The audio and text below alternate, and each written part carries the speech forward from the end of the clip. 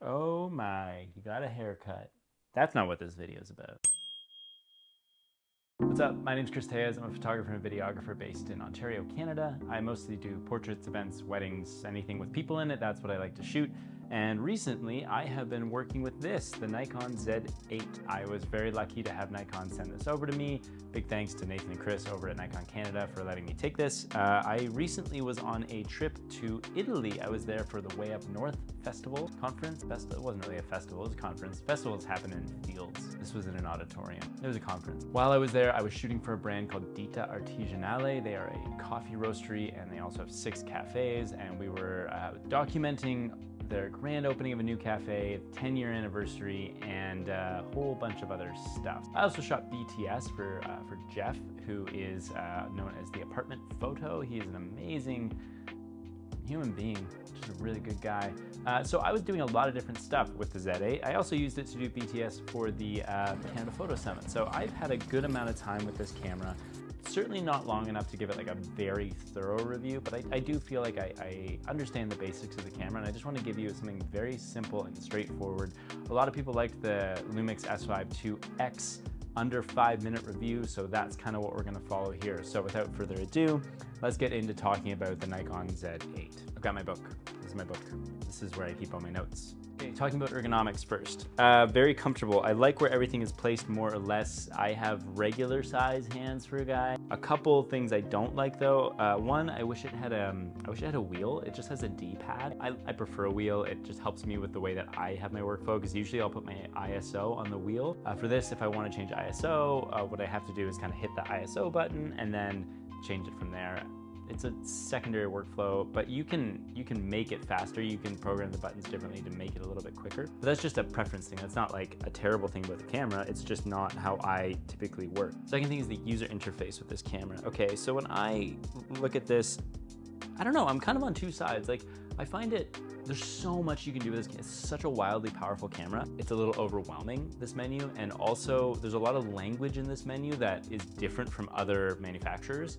So you kind of have to get to know what they mean when they say certain things. And that's true of all camera brands. So that's not like a hit against Nikon. It's just, having not shot with a Nikon since the DSLR days, for me, it's just like taking a little bit of time to get used to the menus and what certain things mean. Number 3, autofocus. Now, you can't talk about autofocus of a camera without talking about the lenses that you're using, and a lot of people don't bring this up. Like, when you look at autofocus reviews of certain cameras, they talk about it like across the board, like it's equal, and it's just not. So I had the 51.8 and I also had the 26 f2.8, and those respond very differently. They've got different types of focusing motors in them.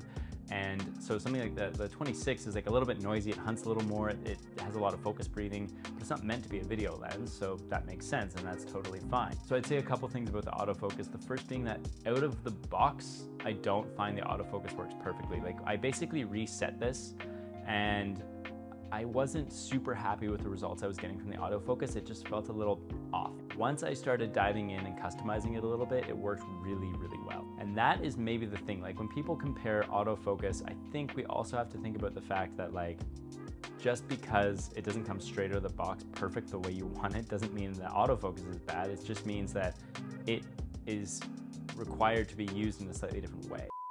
Now, this video isn't sponsored, but I do have to take a quick pause to say this. Please do me a favor. Look down there for a sec. Yeah, you see that little like subscribe and like button stuff going on there? Just hit subscribe. Just hit it. If you're not subscribed, it'd be super cool. It's a cute little thing to do and it helps me out. Now, that like button, if you hit that, that's dope too. The dislike button, I guess you could hit it, but don't.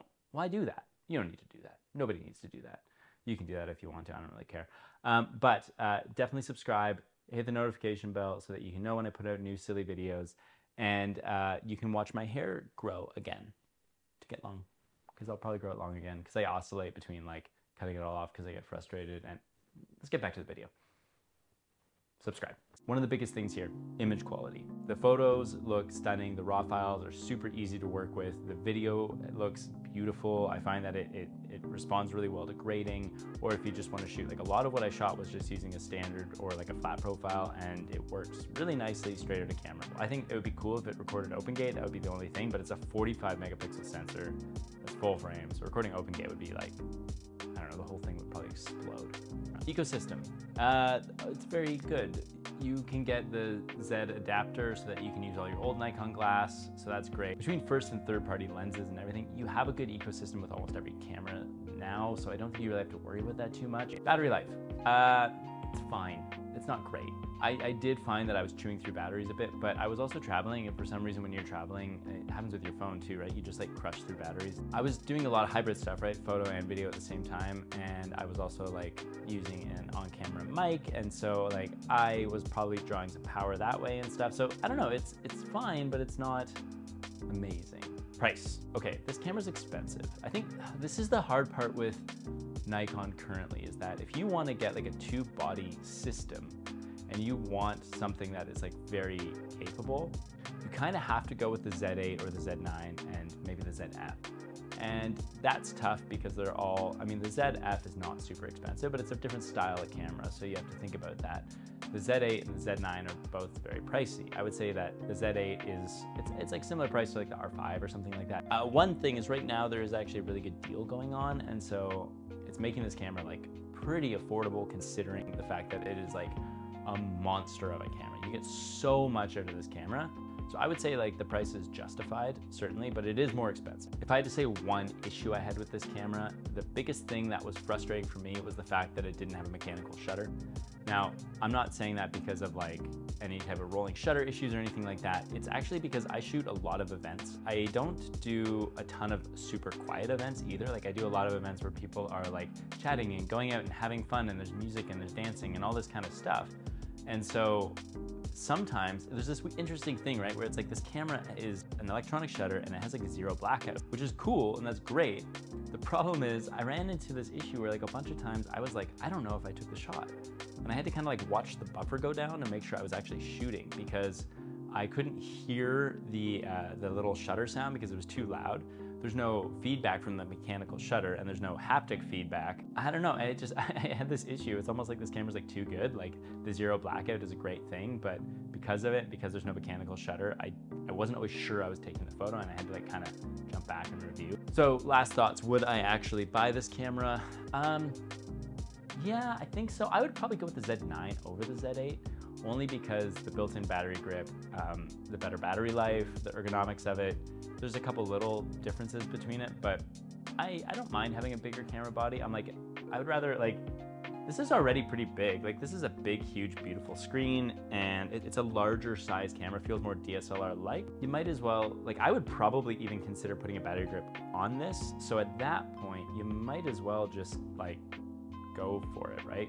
Get the Z9 and be happy with that. It is a great camera. Should you buy it? Probably, if you can afford it. That's my take. So again, thank you so much to Nikon for lending this camera to me. I really appreciate it. Now, they weren't asking me to do a review. This was purely just, they're good people and they happened to lend the camera to me. I'm not even sure if they know I have a YouTube channel. But thank you again to Chris and Nathan for making that happen. Cool, thank you so much. Let me know your thoughts. Do you shoot on this? Do you like this camera? Do you hate this camera? I would love to hear what you have to think. Tell me more about you, maybe. I don't know. Peace.